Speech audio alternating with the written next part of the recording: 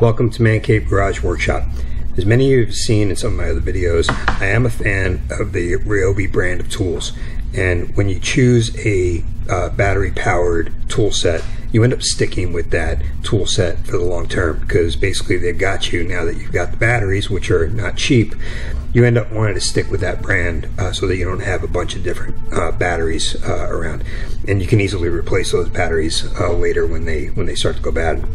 So I have a lot of Ryobi 1 Plus tools, and just recently I went and bought a new drill and hammer drill, and of course those came with a couple of batteries. Well, I happened to see this battery charger on sale when I bought those, so I decided, you know what, I'm going to go for it, and I thought I might as well just provide a review of this as well for those that are considering getting the same thing.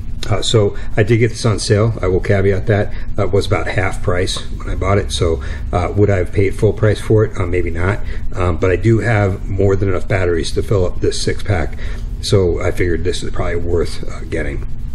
So with that, let's take a look at the tool. Okay, so for the first thing I'll note, it is quite big.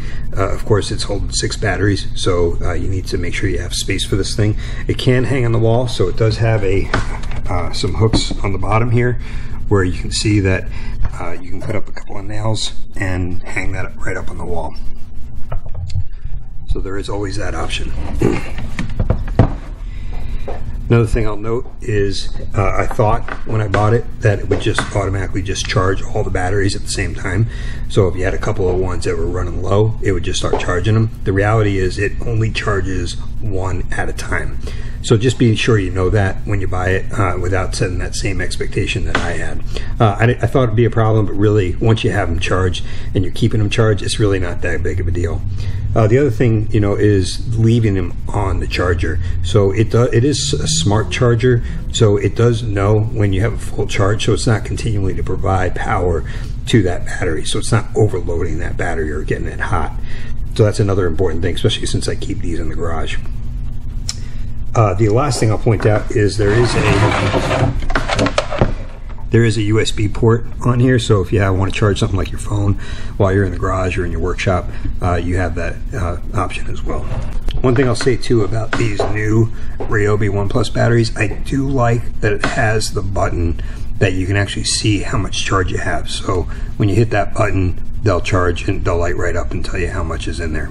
You can also see on top where these are lit up. It might be hard to see on the camera, but basically you can see that the lights on the top will tell you what's happening with each battery.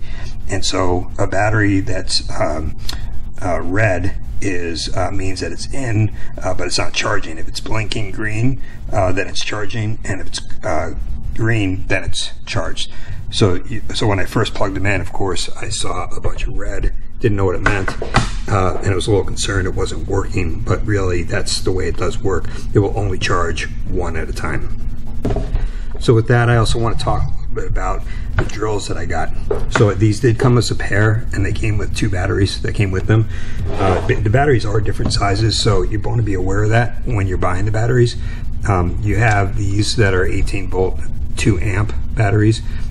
These are pretty powerful. They hold a lot of voltage.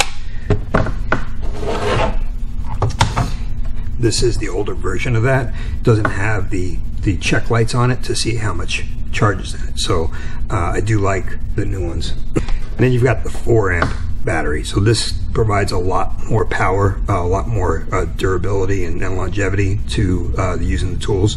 Some of the more powerful tools, you really want to have a battery like this one. It's very important because you'll run out pretty quick on something like a saw. You really want to use one of these, but these are pretty heavy, so for the drills you really don't need something of this size.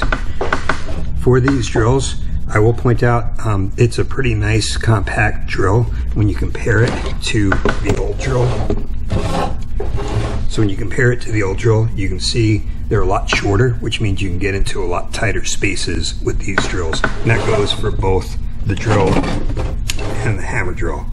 So these are much shorter. They're also brushless, so these are brushless. My old ones were not. So the brushless ones are theoretically going to last longer. So as far as how long they can go before they start heating up. It also drains the battery slower, so theoretically the battery will last longer.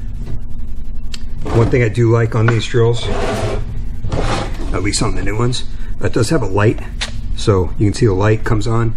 That is nice when you're in tight spots that you can't get good lighting. I do like that feature.